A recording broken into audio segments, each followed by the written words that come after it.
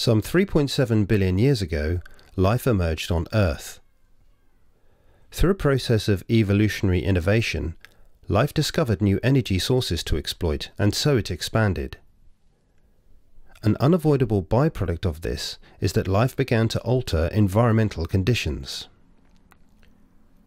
These effects built up so that they exerted a significant force on environmental variables that are important for life.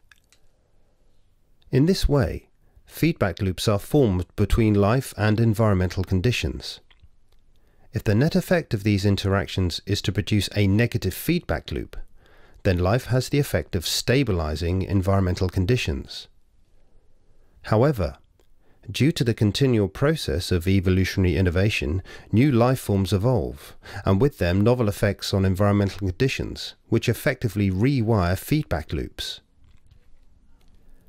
If the net effect of these new interactions is to produce a positive feedback loop, then life has the effect of destabilizing environmental conditions. This has the potential to drive environmental conditions towards the bounds of habitability. One way this process could end is for life's effects on its environment to decrease, which can simply arise from an overall decrease in the amount of life. The results of this is that those destabilizing life-environment interactions are eliminated, and the current life-environment system undergoes a reset. From there, new evolutionary innovations arise and the process is repeated.